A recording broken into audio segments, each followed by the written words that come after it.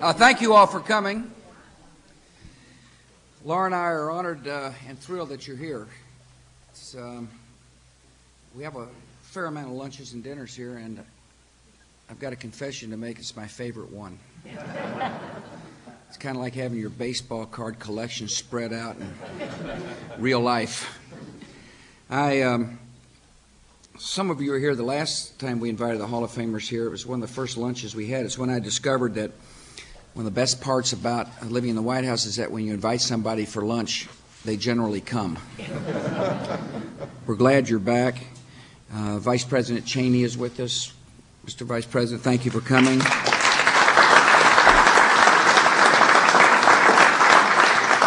Secretary of Energy Spence Abraham is with us. He is a Tiger fan, I believe, if I'm not mistaken. Got a lot of Hall of Famers. One that I work with on a regular basis, of course, is Senator Jim Bunning. Mr. Senator, thank you for being with us today. I want to thank Jane Forbes Clark, the chairman of the Hall of Fame. Appreciate you being here, Jane. Dale Petrosky, thank you for being here, Dale, as well. He is the president of the Hall of Fame. All the Hall of Famers, we're glad you're here, and thanks for bringing family members too. You're welcome to the People's House. I appreciate the ESPN Baseball Tonight folks who are here. Joe, Tim, and Peter, that's where I get my news. They do a great job of bringing baseball into our homes.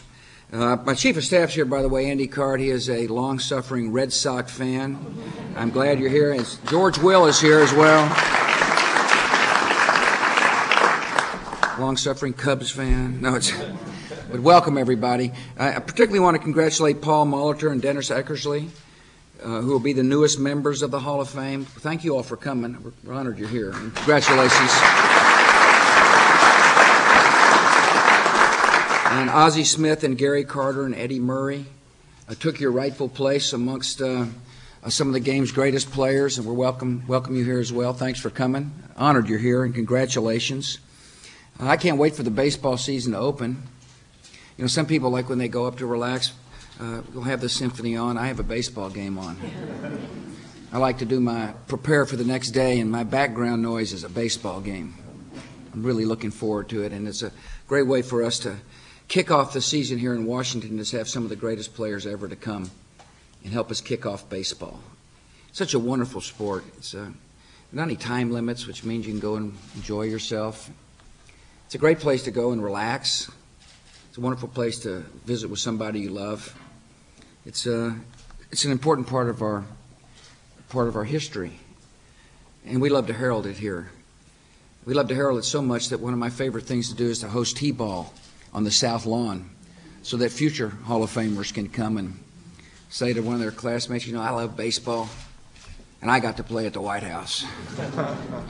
One of the traditions, of course, is for the president and to throw out the opening pitch for baseball. I'm going to do so for the Cards. I was talking to Phil Necro coming in. My arm's a little sore. I was getting suggestions on how to throw a knuckler. I also know that a former pitcher for the American Legion team in Casper, Wyoming, will also be throwing out an opening day pitch in Cincinnati. That would be your vice president. He suggested that they not pull out the radar gun. You know, I love the game of baseball. I grew up loving baseball. It's a sport that's passed down from dad to son, in my case. Actually, my mother used to keep score for the Yale Bulldogs. I happened to be 1.5 years old when she was keeping score for the Yale Bulldogs. So both my parents passed on the love of baseball. I played Little League baseball in Midland, Texas. That's where I peaked. And I actually played for the Midland Cubs. Except unlike Ernie Banks, I was not known as Mr. Cub. I was known as an all right catcher. I think that one of the wonderful things about being with Hall of Famers is you set such high standards for other players, that you set the stage of excellence I know there's a lot of players who are getting ready to start the opening season that long to be sitting here in the White House like you are. And you've set such a high mark of how to be excellent in a grueling sport, in a sport that requires not only incredible skill but a lot of patience. It's a marathon, not a sprint. And you've set the standard, and we're proud to have the standard setter here in the greatest house on the face of the earth, the People's House, the White House. Thanks for coming. May God bless you and your families, and may God continue to bless our great country. Thank you.